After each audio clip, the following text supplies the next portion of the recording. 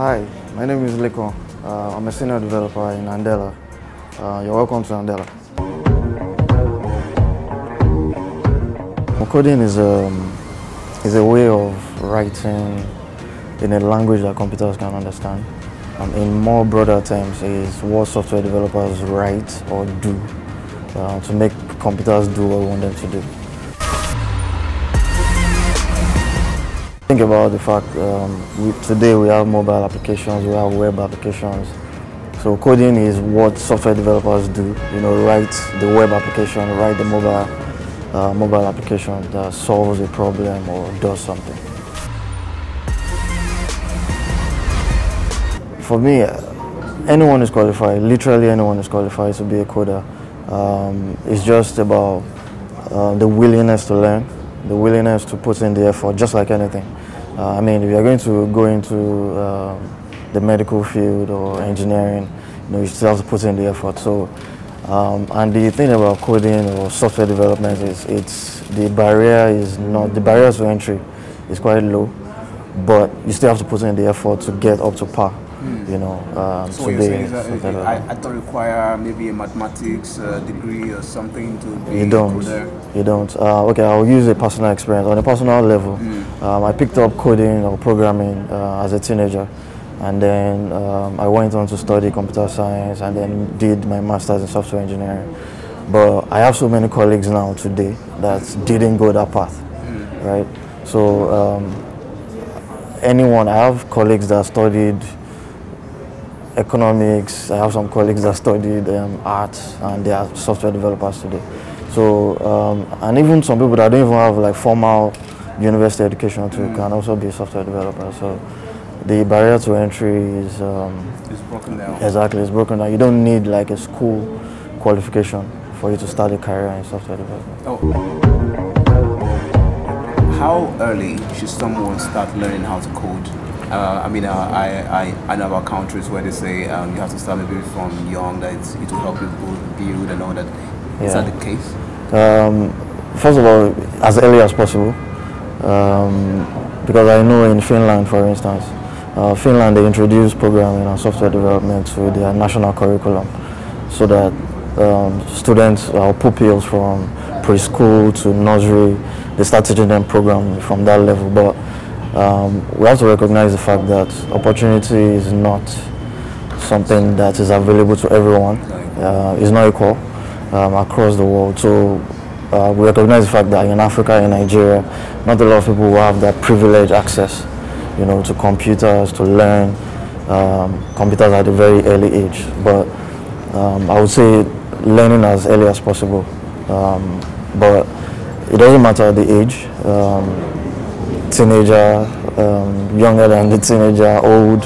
I mean, I've been in as young as 5 years can start learning how to code. Yes, definitely. Okay. Definitely. I mean, there's some basics. In fact, there's some materials for young kids that they can start picking up things, because those are their formative years, and they can pick up from there and then grow to be developers. But does Andela have that kind of program that brings in young guys and from when they're little and groom them too? Yeah, so Andela, we have some initiatives that we do. So we have an initiative called Andela Teen Codes. So where we go out there, go to secondary schools to teach programming to to the younger generation, so that as they grow into adulthood, they already have an idea of how coding works. And for me, one of the things I also believe is that software development is something that you can do. It's one of those things you can do alongside anything. I mean, I've seen doctors that do programming as well. I've seen engineers, that do programming. So it's something you can do alongside almost anything. Country actually has the largest software developers in Africa?